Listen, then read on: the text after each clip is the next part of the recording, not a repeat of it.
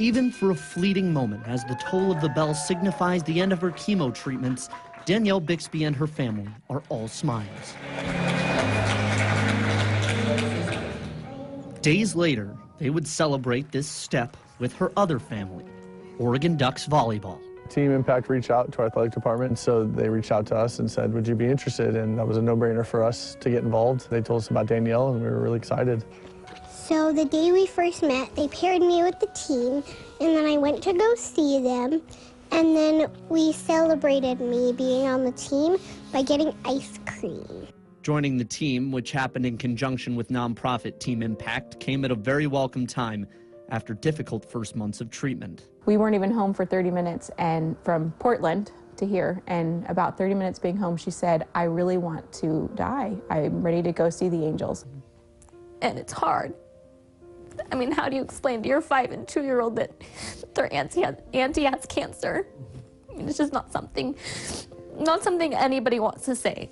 But instead of thinking of this as just a photo op, Oregon Volleyball stepped into Danielle's life in a huge way. There was a Tuesday that she was really sick at chemo, and I was texting Erica in August. I remember getting that text, and she sent a picture with her passed out in her little wagon too. And she could not stop throwing up. And it was so disheartening, and so I had everybody in each individual room like, all right, make a video for Danielle and we're gonna send it to her. That I love and miss you, and you're kicking treatment butt right now. I know how sick she was. I mean, it was the hardest chemo that we've gone through, and all of a sudden a video would come through and the girl was like ear to ear grin. So the fact that we can be there and support her, by all means we need to do that. We signed her to the team, and our team especially is family. The girls have really put a seed of joy in her that when someone's struggling with cancer or any illness, they might not have. The Ducks' stomp-out cancer match against Arizona State celebrated their little duck, while Danielle and her mother Shannon returned the favor. I was like, Danielle, let's make dolls for all the girls. She's like running up the stairs, yeah, let's do it. The day that I gave them the dolls, you remember that?